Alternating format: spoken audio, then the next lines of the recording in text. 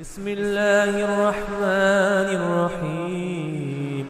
If any of you believe that the Israelis are going to stop and not take Masjid al-Aqsa, you're deluded. 70 years history has shown us that they've literally wiped out the entirety of Palestine.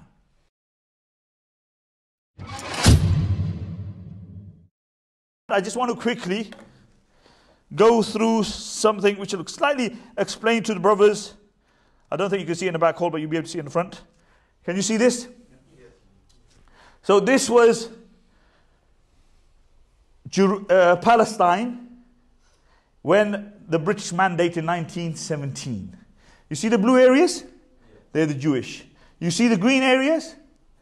They are where the Palestinians lived. That's in 1917, after the Balfour Declaration. Then you had a migration from Europe from 1918 to 1947. And then you see the population has increased of the Jews. It went up to about 36%. In 1917, it went up to 33%. Okay, but you see how it looks? The green period are the Palestinians, where Palestinians live, and the other is where the Jews live. Then we have the 1947, the UN participation plan. They wanted to give 65% to the Jews and 45% to the Palestinians. So you see the green part is Palestinian. You see the orange in the middle. That is Jerusalem. That is Jerusalem, all that. So you see how it looks now?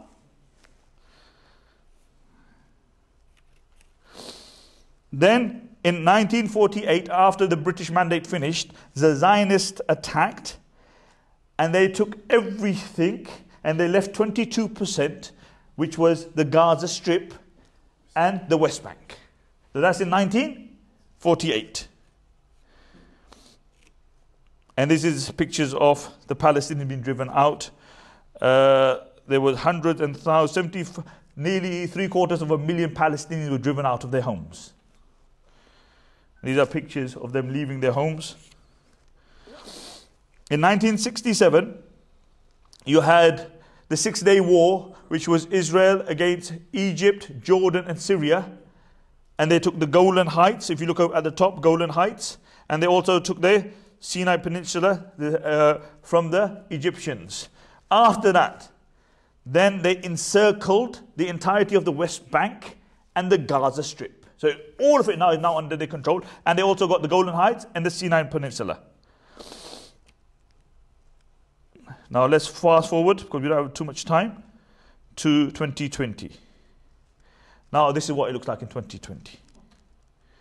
So, okay, so here you have all of that blue is the Israelis, Israel.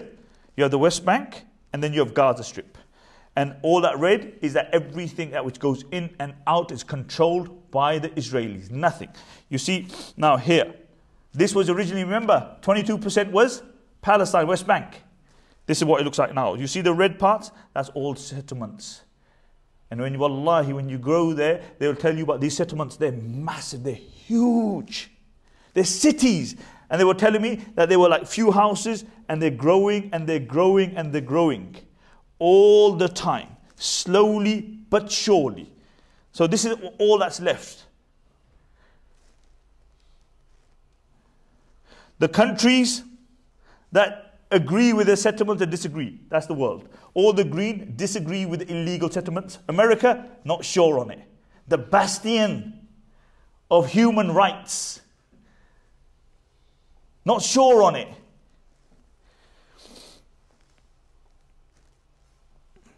You got the wall. Well, let me come to this. Checkpoints. These are the checkpoints in the east.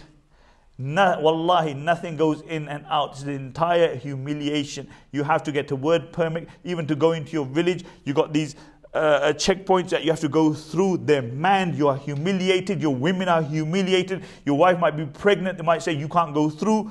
And your wife has to give labor in the car. Day-to-day humiliation. Day-to-day humiliation.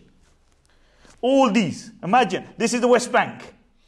all those checkpoints, 140 checkpoints. This is what the checkpoints look like.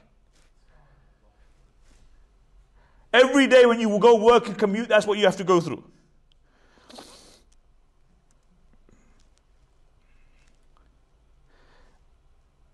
And now here you have Jerusalem.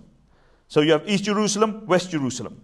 West Jerusalem, the population, I do apologize, I'm taking a couple of minutes extra, but only be a few minutes. So you got, the blue is the West Jerusalem. 349,000 Israelis and 4,500 Palestinians, that's it.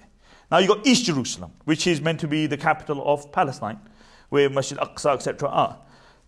220,000 Jews, Israelis, and 345,000 Palestinians.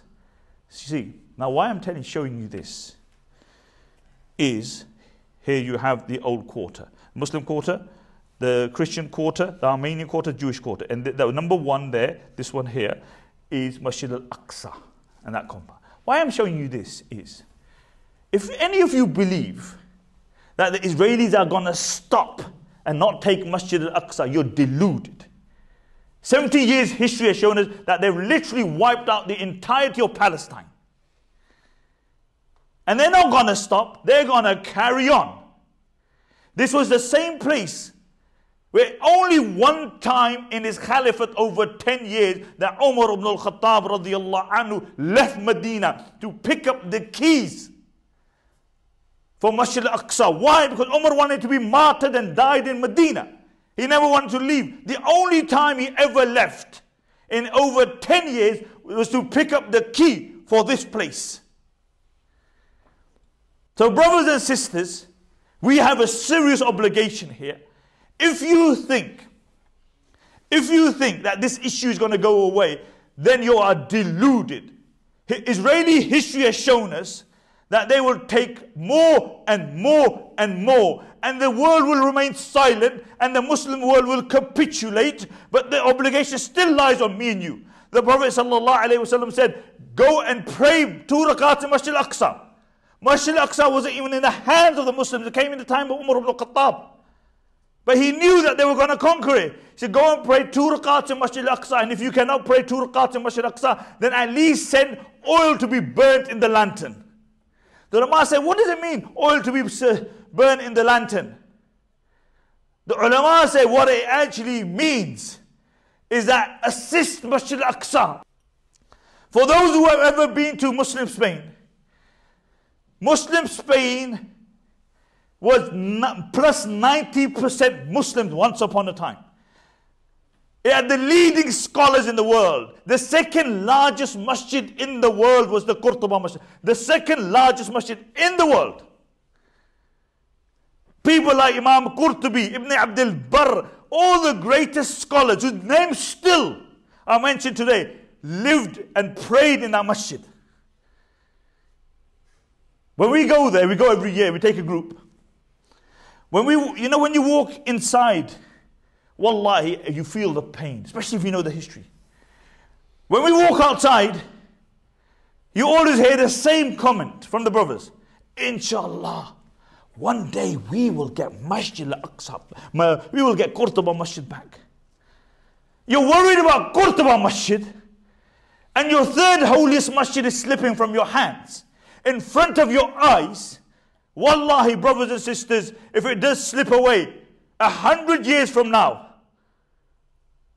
Muslims will remember you and I, the 1.6 billion Muslims, who daily saw what was going on and did nothing.